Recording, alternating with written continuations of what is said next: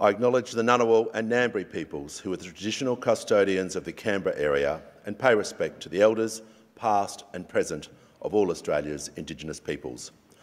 Almighty God, we humbly beseech Thee to vouchsafe Thy blessing upon this Parliament. Direct and prosper our deliberations to the advancement of Thy glory and the true welfare of the people of Australia. Our Father, which art in heaven, hallowed be Thy name. Thy kingdom come, Thy will be done in earth as is in heaven.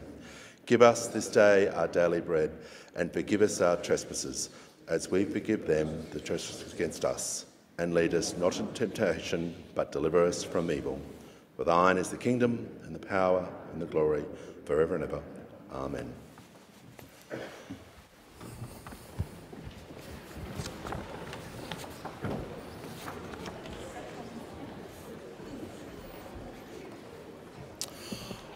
On behalf of the House, I welcome as guests the President of the Senate and honourable senators to this sitting of the House of Representatives to hear an address by His Excellency Ferdinand R. Marcos Jr, President of the Republic of the Philippines.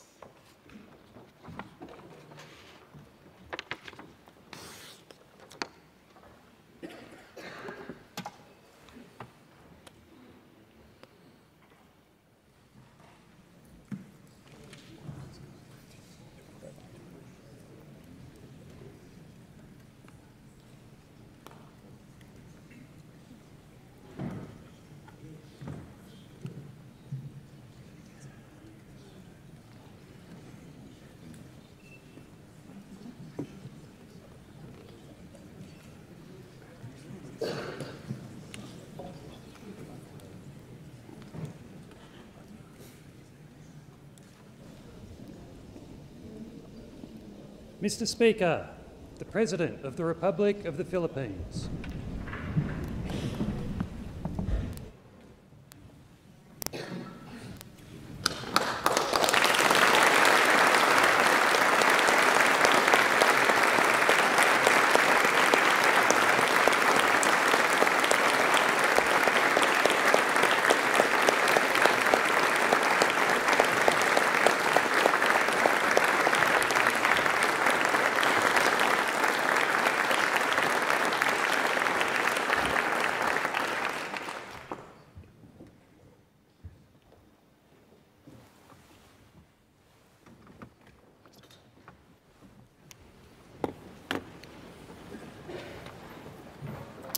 Mr. President, I welcome you to the House of Representatives chamber. Your address today is a significant occasion in the history of the House. And I give the call to the Honourable the Prime Minister. Your Excellency President Marcos, on behalf of the Australian Government and indeed the Australian people, it is my very great pleasure to welcome you and the First Lady to our nation's Parliament. This is an historic occasion for both our democracies. It is also the natural next step in our nation's growing partnership. The bilateral relationship between Australia and the Philippines is now 78 years old. Our ties of trade and culture, friendship and family are of course centuries older. In East Arnhem Land, the art and stories of the Yolngu people tell of their ancestors boarding, visiting trading ships and sailing to far-off islands. In every sense, Mr. President, our peoples have been on a voyage together for a very long time. Australia and the Philippines are in the same boat, and we share a vision for our destination, a peaceful, secure, stable and prosperous Indo-Pacific. We know the course to follow, strengthening our economic partnership through trade and investment, building on our connections in education and skills, and creating more opportunities for our young people through the new work and holiday visa that we have agreed together. Continuing our shared efforts in agricultural research, and deepening our cooperation in defence to support regional security. This is the new level of engagement our government is seeking between our two nations and indeed across ASEAN as a whole.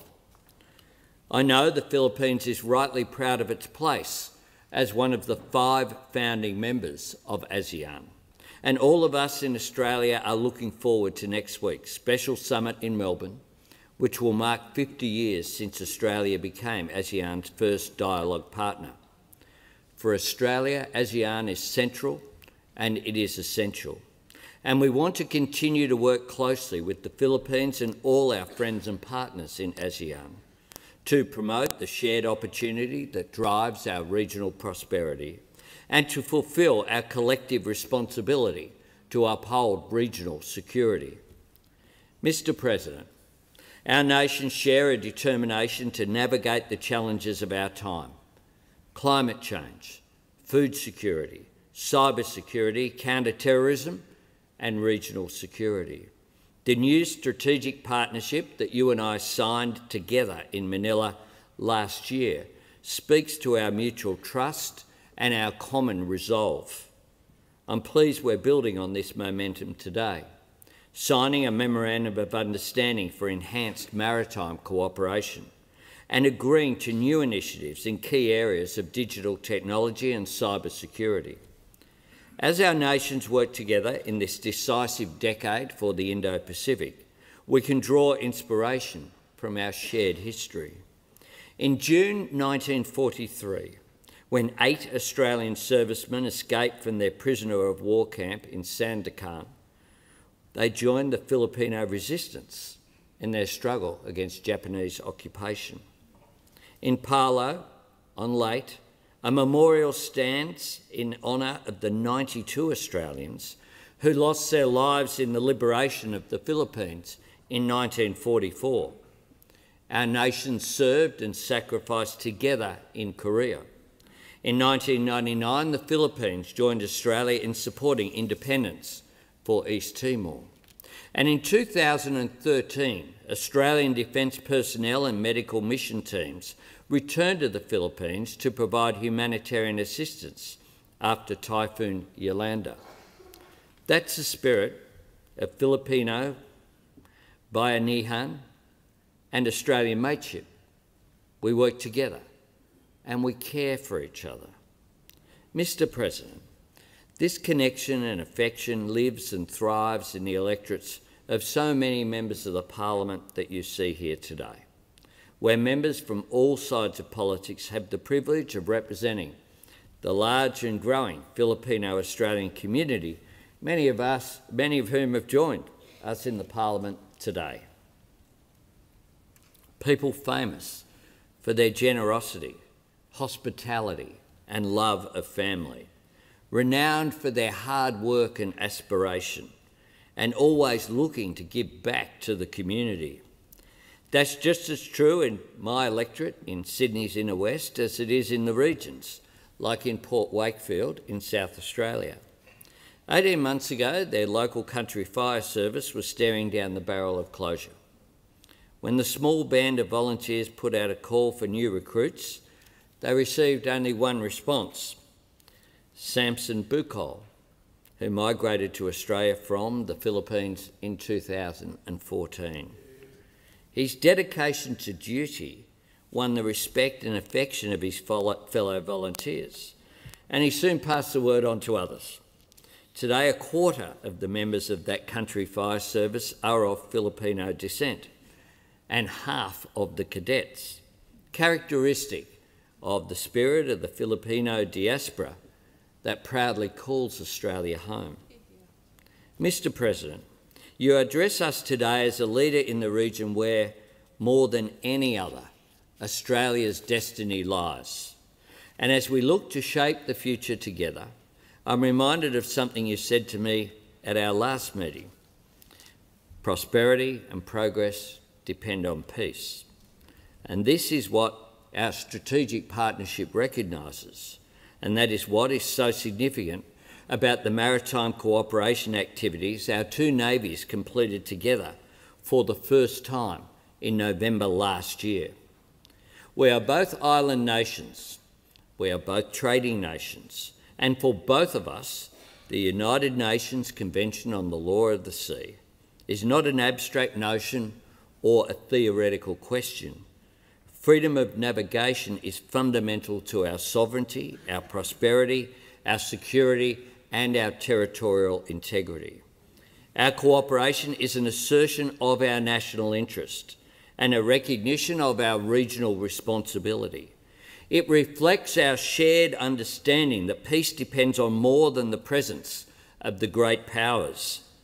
All of us in the international community, middle powers like our two nations, as well as smaller nations, have our part to play in building a more stable, peaceful and prosperous future. President Marcos, to conclude on a personal note, I do want to say how touched Jodie and I were by the kindness extended to us during our time in your wonderful country last year. We were proud to host you at the Lodge last night. That was a very pleasant dinner, not so much work, just enjoyable. 4 people together, engaging in a spirit of respect and friendship. I think that was a great beginning to your important visit.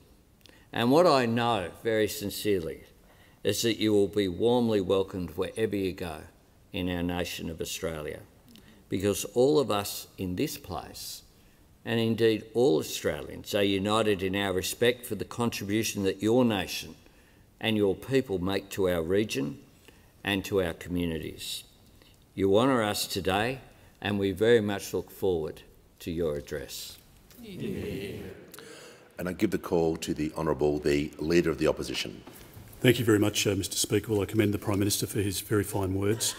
And on behalf of the Coalition and Federal Opposition, I extend to you, President Marcos, a very warm and hearty welcome and greetings.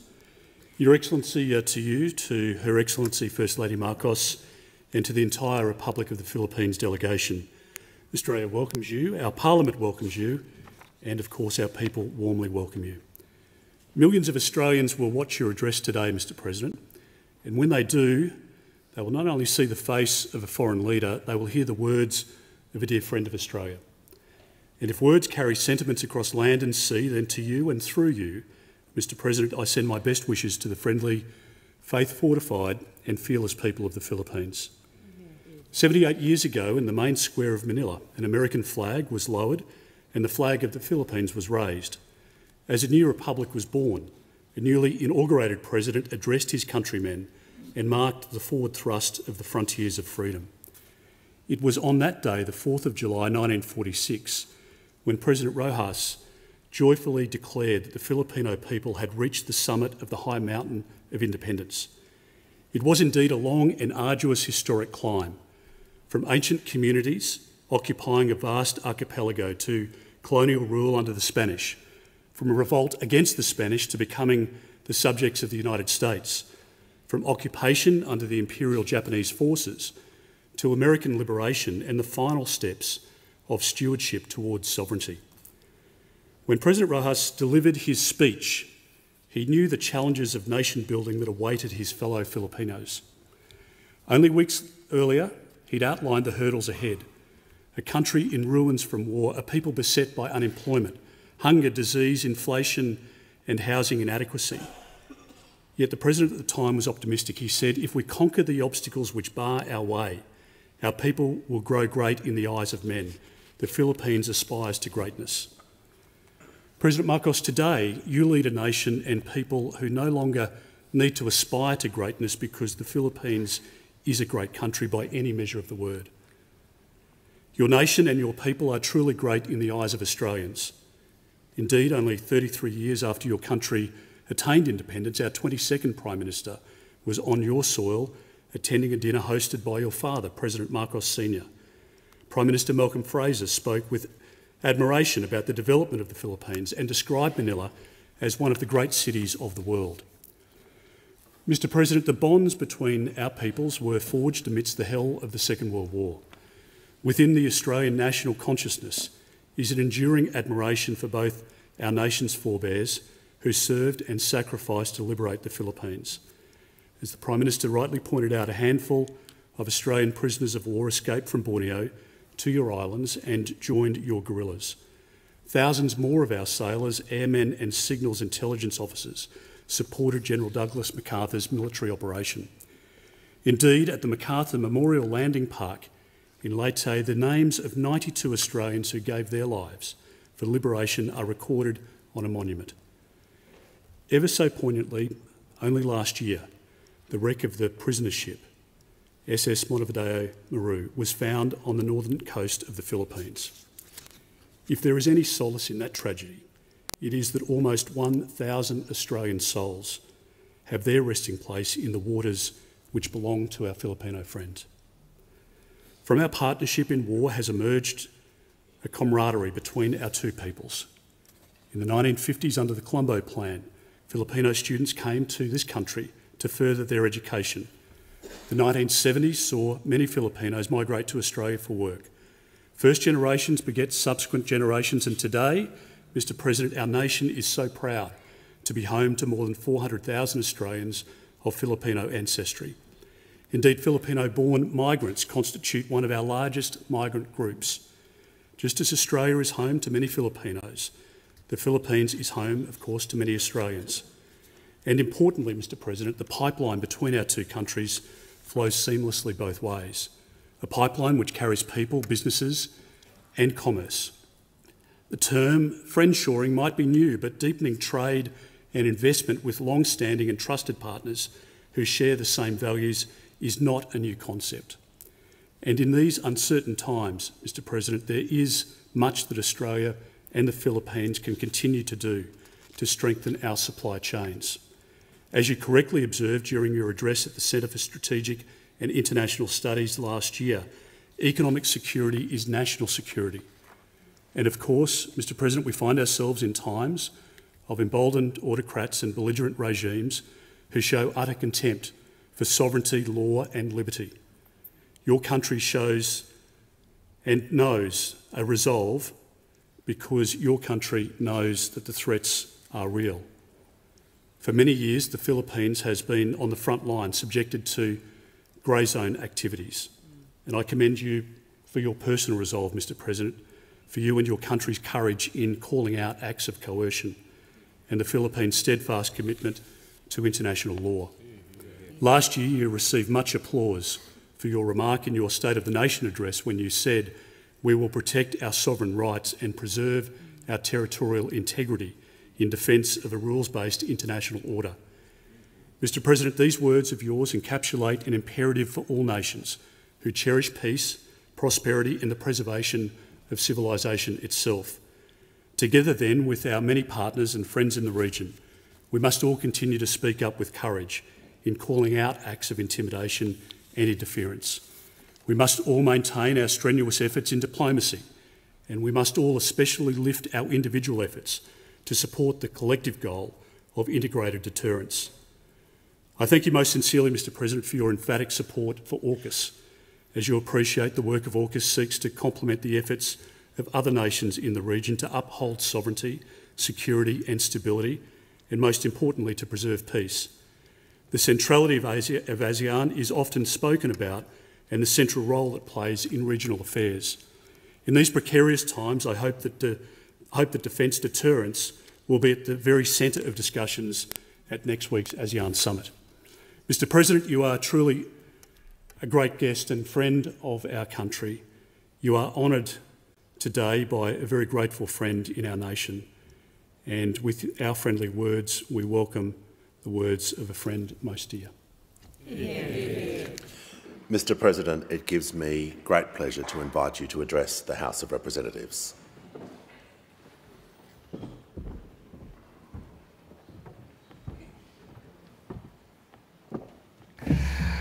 The Honourable Prime Minister Anthony Albanese, the Honourable President of the Senate, President Sue Lyons, the Honourable Speaker Milton Dick, and the Honourable Leader of the Opposition, Mr. Peter Dutton. Honourable Senators, Members of Parliament, allow me to also greet the 48 Honourable Members of the Philippines-Australia Parliamentary Group that are present with us here today. Ladies and gentlemen, good morning. Allow me to begin, Mr. Speaker, by acknowledging the Ngunawal people, the traditional custodians of the land on which we meet today, and to pay my respects to their elders, past and present. I also extend my respect to the Aboriginal and Torres Strait Islander peoples that are with us here today. The First Lady and I are delighted to be in Canberra. We are grateful to Governor General David Hurley for his invitation to us as guests of government. As President of a proud and free country, few other honors surpass this opportunity to address one of democracy's most august institutions, the Parliament of Australia. The long-standing friendship between our two great nations transcends the 78 years of our formal diplomatic relations. It is anchored on deep bonds of mutual respect and fond affection, which find concrete expression today in the rich contributions of more than 400,000 Filipinos to Australia, comprising the 5th largest migrant community in your country today. These bonds trace their roots as far back as the 1860s, when Filipino pearl divers, known to you then as the Manila Men, found their way to your shores as early purveyors of globalization. These Manila Men contributed to the Australian economy, they enriched Australian life, and, most importantly, they sparked meaningful connections that have endured through generations. When our two nations faced common danger in 1942, Filipino soldiers fought valiantly in Bataan and Corregidor. They faced the impossible task of holding back the enemy's advance, and yet we did. These efforts helped keep Australia safe, and in return, a grateful Australian people provided temporary refuge for the wartime Filipino leadership. And at the most crucial moment, Australian airmen, sailors, and soldiers fought side by side with Filipinos as we, together with our allies, turned the tide of war. Just as Filipinos lost lives to keep Australians safe at the onset of war, so did Australians offer their lives to restore freedom in the Philippines at the dawn of peace. As allies, we engaged actively in shaping the free world's vision for the post-war order. We worked to ensure that the new peace would respect the rights of all nations. As founding members of the United Nations, we turned that vision into reality. From the very beginning, we knew that our interests were intertwined. The security of Australia is bound with the security of the Philippines. When my father accompanied Prime Minister Whitlam on a sentimental tour of Bataan and Corregidor in 1974, they reaffirmed that core principle. When I signed our strategic partnership with Prime Minister Albanese last September, we marked a milestone in our deliberate and steady effort to build opportunities for our peoples while contributing to regional peace. All of these further affirm what our two peoples have already forged through many centuries. I look back on our shared history to contextualize the role that our respective nations played and continue today to play at this watershed moment. Geopolitical polarities and strategic competitions threaten our hard-won peace, even as we remain beset by unresolved inequities and inequalities within and amongst nations. Powerful and transformative technologies can destabilize our political and social order. Climate change threatens our very existence. These tectonic shifts are acutely felt in the Indo-Pacific. It has become crucial for us now to envision the shape, the breadth, and the depth of our strategic partnership and how it must move forward as we weather the storms of global volatility. I see the way forward in building on the strong ties that have already been established between our citizens, between our economies, between our governments. Today, we add a further dimension to that relationship as we address concerns on our security and defense. We are called upon once again to join forces, together with our partners, in the face of threats to the rule of law, to stability, and to peace. For the Philippines, Australia plays a crucial role as one of only two partners with the Philippines with which the Philippines has a visiting forces agreement. In August of last year, I witnessed Exercise Alon, our bilateral amphibious activity involving 560 Filipino soldiers, 1,200 Australian servicemen, and 120 US Marines. Last November, we welcomed the inaugural maritime cooperative activity between Armed Forces of the Philippines and the Australian Defence Force in the Philippines' exclusive economic zone. Let this just be the beginning.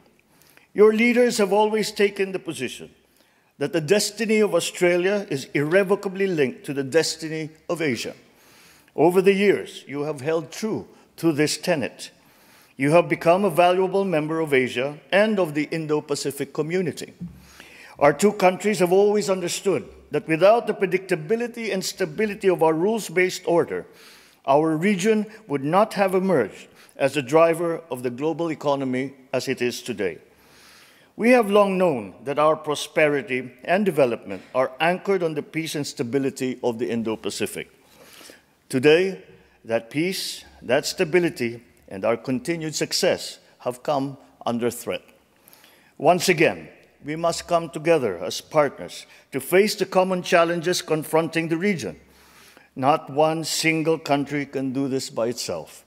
No single force can counter them by themselves. This is why our strategic partnership has grown more important than ever. We must reinforce each other's strengths. We must protect the peace that we fought for during the war and have jealously guarded in the decades since. We must oppose actions that clearly denigrate the rule of law. As in 1942, the Philippines now finds itself on the front line against actions that undermine regional peace, erode regional stability, and threaten regional success. Then as now, we remain firm in defending our sovereignty, our sovereign rights, our jurisdiction. I shall never tire of repeating the declaration that I made from the first day that I took office. I will not allow any attempt by any foreign power to take even 1 square inch of our sovereign territory. The challenges that we face may be formidable, but equally formidable is our resolve. We will not yield. Then as now, the security and continued prosperity of the region of countries like Australia relies upon that effort. Just as we fought to build our rules-based international order, so are we now fighting to protect it. The protection of the South China Sea as a vital, critical global artery is crucial to the preservation of regional peace and, I dare say, of global peace. We have an abiding interest in keeping our seas free and open and in ensuring unimpeded passage and freedom of navigation. We must uphold, preserve, and defend the unified and universal character of the United Nations Convention on the Law of the Sea as the constitution of the oceans. We draw strength from the consistent and unequivocal support of Australia and the international community for the lawful exercise of our rights, which have been settled under international law. And so, on behalf of the Filipino people, I thank you, Australia, for standing with the Republic of the Philippines. Ladies and gentlemen, we demonstrate the depth and breadth of our security cooperation through regular exchanges between our armed forces and our coast guards, including in the areas of maritime security, counterterrorism, humanitarian assistance, and disaster relief. We collaborate to strengthen and seek new business links, to bolster our economic security, and to develop responses to economic coercion. We work together to promote and enhance the flow of environmentally sustainable investment and to explore cooperation on mineral resources development and climate and energy transition, amongst others. Indeed, we have made good progress since we signed our strategic partnership last year. Ultimately, our partnership finds its anchor in our common commitment to ensuring that this region keeps to the path of peace, builds resilience, remains focused on delivering dividends to our citizens and our communities. Beyond our bilateral horizon, we project the commitment in our continued adherence to ASEAN centrality, which we will have the opportunity to reaffirm at the special summit between ASEAN and Australia in Melbourne next week. Beyond the region, we project this commitment too in our partnership and active leadership on the international stage. We collaborate closely with Australia to strengthen international security and universal adherence to international humanitarian law. I salute Prime Minister Albanese's personal commitment to our vision of a world free of nuclear weapons. It is a commitment that is shared by all peoples of Southeast Asia, with those of Australia and the Pacific Island states. Through the treaties of Bangkok and Rarotonga, our two regions serve as pockets of freedom from these destructive weapons. Within the ambit of the ASEAN Regional Forum and the Nuclear Non-Proliferation Treaty, our two countries are champions of nuclear disarmament and advocates for nuclear risk reduction. In the context of emerging technologies such as autonomous weapon systems and of new frontiers such as outer space and cyberspace, there is much room for our two countries to work together.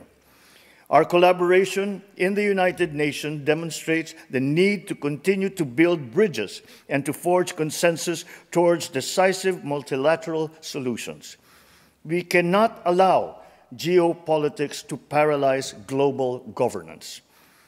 Now more than ever, we need multilateralism to work. This is particularly important given the scope of global cooperation needed to address our most pressing vulnerability, one that threatens the very survival of our peoples, one that threatens our very future. I speak, of course, of climate change. My country accepts its part in our collective responsibility. My administration is committed to accelerating our just, affordable, sustainable, and inclusive energy transition towards carbon neutrality. The Philippines has the potential to be a net carbon sink, absorbing more carbon dioxide than we emit. Yet, we are one of the most climate vulnerable countries in the world, ranking first in the 2023 World Risk Index. This glaring disproportion between our share of responsibility and our vulnerability reflects an injustice that must be corrected. Developed countries must do more, and they must do it now. Our past successes should inspire us to forge ahead in building the future to which we aspire. For the Philippines, we continue to see that future in our identity as Asians and as members of the Pacific family. Together with our Asian neighbors, and in that group I include Australia, we continue to work for a regional community that empowers all of our citizens. As Asians, we are committed to fulfilling our region's promise as a global engine of growth and in remaining true to our shared value of mutual respect, our shared desire to flourish through our diversity. As part of the Pacific, we carry in our very DNA the heritage of seafaring civilizations that span two oceans. This manifests in the high regard our cultures place on family, on community, and on the environment. In Australia, we see not only a strong democracy, but an indispensable part of our Pacific community, a permanent stakeholder in the future of Asia, and a reliable supporter of ASEAN centrality. In Australia, we see a natural partner in our efforts to defend, to preserve, to uphold our open, inclusive, and rules-based international order, to ensure that it remains governed by international law and informed by the principles of equity and justice. In Australia, we see a lifelong friend with whom we have endured joint sacrifices, reveled in our shared victories, and now pursue common aspirations. All this inspires confidence in the future of our strategic partnership. This confidence is shared not only by our two governments, but also by our two peoples. We see this in the face of the almost 35,000 Filipino students who choose Australian schools to pursue their respective endeavors, the 5th largest foreign student population in Australia. We see this too in the nearly 30,000 Australians who work and live with us and have chosen to call the Philippines their home. We see this more importantly in the spirit of bayanihan and mateship that defines our relationship. Our mateship brought Australians to Tacloban, my mother's hometown, to bring relief in the aftermath of Super Typhoon Haiyan in 2013. Our bayanihan brought closure and peace to the families of the gallant Australians that perished in the sinking of the Montevideo Maru in 1942. And this is the same spirit that now brings our sailors, our airmen and soldiers together, shoulder to shoulder, in defending our rights and in securing our common future. For when the Southern Cross met the Pearl of the Orient, a friendship blossomed, withstood the test of war, and flourished through the changes brought about by a world in flux. Looking ahead, I am confident that Filipinos and Australians will remain steadfast partners, unyielding and uncompromising in our shared values, and energized as we gird ourselves to work together in the spirit of bayanihan and of mateship. Thank you and mabuhay.